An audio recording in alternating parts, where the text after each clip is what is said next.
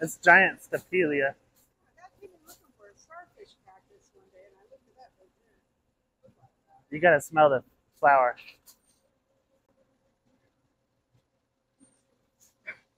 It's, it's supposed to stink.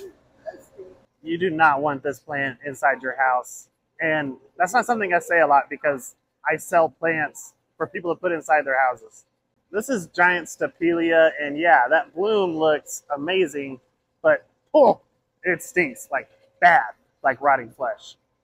It looks like a cactus, but it's not a cactus. It is a succulent, actually in the milkweed family, and it doesn't have any spines at all. So when it's not blooming, it kind of is nice to have in the house. But the reason why they stink so bad is because they actually want to attract flies, which are going to pollinate the flowers. So they smell kind of like rotting flesh or those really stinky fly traps that you could buy. But yeah, other than the smell, really cool plant.